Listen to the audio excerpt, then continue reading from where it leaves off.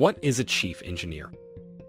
At Toyota, it's the program manager who is responsible for the development of a product line.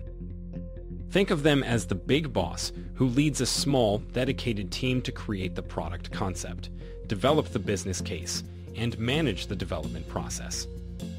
What's interesting is that while chief engineers have strong technical skills, they don't directly supervise most of the developers who work on their products.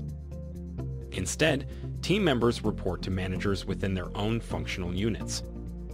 This creates a natural tension between the project leader and the functional units, as the project leader pushes the organization into new territory according to market needs, while functional units try to keep the project true to the organization's technological capabilities.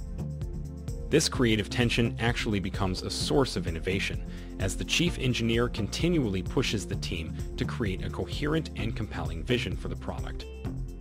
Their most important responsibility is to integrate the work of the development team to achieve this vision. At Toyota, the chief engineer was previously known as the SHUSA, but their responsibilities remain the same. They lead the technical design of the product, coordinate with production engineering and sales/marketing, and take the product into production.